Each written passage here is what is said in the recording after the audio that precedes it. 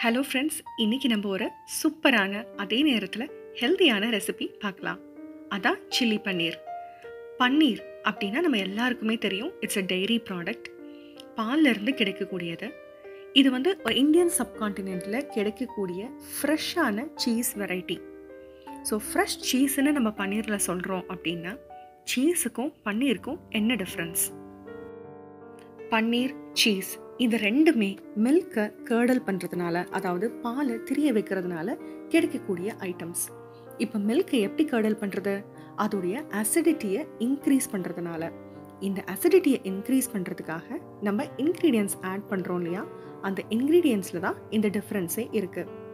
இப்போ பன்னீர் நம்ம கிரியேட் பண்ணணும் அப்படின்னா இந்த ஆட் பண்ணுற அசிடிட்டி இன்க்ரீஸிங் இன்க்ரீடியண்ட் பார்த்தீங்கன்னா லெமன் ஜூஸ் மாதிரி ஒரு ஃப்ரெஷ்ஷான இன்க்ரீடியண்ட். இதிலிருந்து தெரிஞ்சு வர்றது தான் பன்னீர். ஆனால் சீஸ் அப்படி கிடையாதுங்க.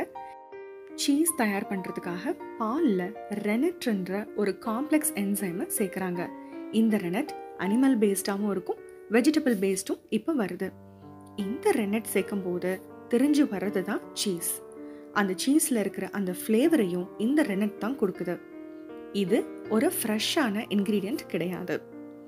ஸோ என்னதான் நம்ம சீஸ் ரொம்ப நாளைக்கு வச்சுக்க முடிஞ்சாலும், பன்னீரோட ஷெல்ஃப் லைஃப் ரொம்ப கம்மியாக இருந்தாலும் பன்னீர் ஹெல்த் பெனிஃபிட்ஸ் ஜாஸ்தி உடையதுங்க. அதே நேரத்தில் சீஸோட கம்பேர் பண்ணும்போது பன்னீரில் டோட்டல் கொலஸ்ட்ரால் ரொம்பவே கம்மி. அதனால குழந்தைங்களும் பெரியவங்களும் இதை அடிக்கடி சேர்த்துக்கலாம். சரி, இப்போ நம்ம இன்க்ரீடியன்ஸ்க்கு போயிடலாம். பன்னீர் 250 கிராம், பெரிய வெங்காயம் 1, பூண்டு 2 பல், இஞ்சி ஒரு 1.5 இன்ச்சு, பச்சை மிளகாய் 2, அப்புறம் sauce, soya sauce, chilli sauce, tomato ketchup. இப்போ வெங்காயத்தை நல்லா ஸ்கொயராக பன்னீர் சைஸ் பீசஸ்க்கு நம்ம கட் பண்ணிக்கலாம்.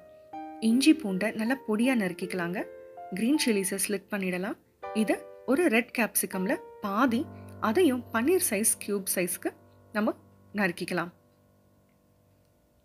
இது நம்ம பன்னீரை டிப் பண்ணி ஃப்ரை பண்ணுறதுக்கு cornflour and maida mix. 2 table spoon கார்ன்ஃப்ளவருக்கு 3 table spoon மைதா, துளி மஞ்சள் தூள், மிளகுத்தூள், மிளகாய்த்தூள், உப்பு சேர்த்து இதை ஒரு தின் கன்சிஸ்டன்சிக்கு கொண்டு வந்துடலாங்க.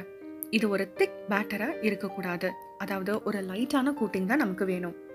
ஷாலோ ஃப்ரைக்கு கொஞ்சமாக எண்ணெயை சூடு பண்ணி, எண்ணெய் நல்லா சூடானதுக்கு அப்புறமேட்டு இந்த பன்னீரை போட்டு ஃப்ரை பண்ணி எடுத்துக்கணும். ஒரு சைடும் ஒரு 1 மினிட் குக் ஆனால் போதுங்க. ஏன்னா பன்னீர் இன்னொரு தடவை நம்ம சாஸில் குக் ஆக போகுது. அதனால ஓவர் குக் ஆச்சுன்னா பன்னீர் ரொம்ப டஃப் ஆகிடும். இப்போ பன்னீர் நல்லா சாஃப்டாக இருக்கும் போதே நம்ம ஒரு பேப்பர் பிளேட்டில் எடுத்து வச்சிட்டோம். சாப்பிட்றதுக்கும் எக்ஸாக்டாக 5 மினிட்ஸ்க்கு முன்னாடி இந்த ப்ரிப்ரேஷனை செய்ய ஆரம்பித்தா போதுங்க. அப்போ தான் இந்த டிஷ் ரொம்பவே சுட சுட ரொம்ப அருமையாக இருக்கும், அதே மாதிரி சாஃப்டாகவும் இருக்கும். இப்போ 2 டீஸ்பூன் எண்ணெய் சேர்த்துக்கலாம். அப்புறம் 1 டேபிள் ஸ்பூன் பட்டர் சேர்த்துக்கலாம். பட்டர் ஆட் பண்ணுறது தான் இந்த டிஷ்ஷோட ஃப்ளேவரை இன்னும் தூக்கி கொடுக்கும். அதுக்கப்புறமேட்டு நம்ம பொடியாக நறுக்கி வச்சுருக்கிற இஞ்சி, பூண்டு, பச்சை மிளகாய் ஆட் பண்ணிடலாங்க. இந்த இஞ்சி பூண்டு லைட்டாக ப்ரௌன் ஷேட் வர வரைக்கும் நல்லா வதங்கட்டும், வாசமும் வந்துடும். அப்போது நம்ம பெரிய வெங்காயம் கட் பண்ணி வச்சுருக்கோம் இல்லையா, அதை சேர்த்துடலாம். பெரிய வெங்காயம் நல்லா கண்ணாடி மாதிரி டிரான்ஸ்பரண்ட் ஆனதுக்கப்புறமேட்டு நம்ம சாஸ் ஒன்றா சேர்க்க ஆரம்பிச்சிடலாம். இப்போ இந்த சாஸ் பார்த்தீங்கன்னா 1:3 ரேஷியோங்க. 1 டீஸ்பூன் டார்க் சோயா சாஸ், நீங்கள் லைட் சோயா சாஸ் யூஸ் பண்ணுறதா இருந்தால் 2 டீஸ்பூன் வரைக்கும் யூஸ் பண்ணலாம். அப்புறம் 2 table spoon chilli sauce, 3 table spoon tomato ketchup.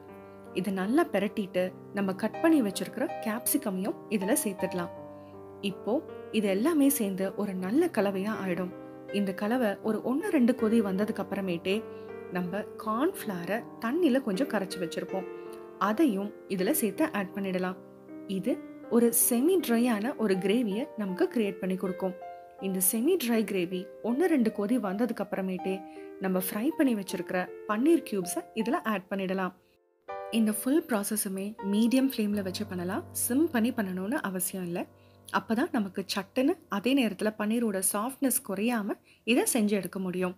இப்போது ஃபைனலாக 1 டீஸ்பூன் பெப்பர், அதாவது மிளகுத்தூள் நல்லா தூவி விட்டு எல்லா இன்க்ரீடியன்ஸும் நல்லா மிக்ஸ் ஆனதுக்கப்புறமேட்டு நீங்கள் க்ரீன் ஆனியன்ஸ் வச்சுருந்தீங்க அப்படின்னா அந்த க்ரீன் பார்ட், இல்லைன்னா கொத்தமல்லி தலை தூவி கார்னிஷ் பண்ணிவிடுங்க. அவ்வளவே தாங்க, எவ்வளோ சட்டுன்னு சில்லி பன்னீர் ரெடி ஆயிடுச்சு பார்த்தீங்களா? இது ரொம்பவே ஹெல்திங்க. அடிக்கடி பண்ணுங்க. ட்ரை பண்ணி பார்த்துட்டு எப்படி வந்ததுன்ற கமெண்ட்ஸை எனக்கு கண்டிப்பாக ஷேர் பண்ணுங்க. தேங்க்யூ.